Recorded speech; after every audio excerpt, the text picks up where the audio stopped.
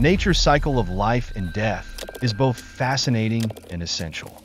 In this time-lapse, we witness the decomposition of a boar, a process that plays a crucial role in the ecosystem. Day by day, the boar's body undergoes remarkable changes. The first stage is rigor mortis, where the muscles stiffen.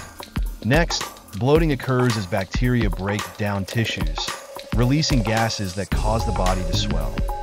Insects and maggots arrive, accelerating the decomposition. They play a vital role in recycling nutrients back into the soil.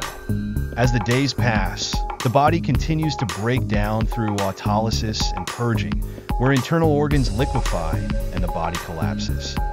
Eventually, all that's left are bones and a few remnants, returning to the earth, completing the cycle of life. If you found this video fascinating, make sure to hit the like button and subscribe for more nature videos.